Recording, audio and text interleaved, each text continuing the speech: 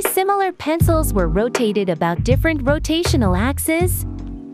Which pencil is easy to rotate? And once they obtain rotational motion, which one is more difficult to stop? Pause and guess. You can easily solve this problem if you understand rotational inertia. In the first position, almost all the mass is very close to the axis, so the rotational inertia is smaller. That's why it's easy to rotate the pencil around your fingertip. About the second axis, mass distribution is far from the axis, so rotational inertia is greater.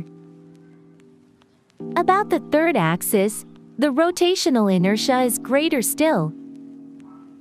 So the first pencil is easy to rotate and stop because its rotational inertia is smaller, whereas the third pencil is difficult to stop because its rotational inertia is greater. That's it. Have a beautiful day.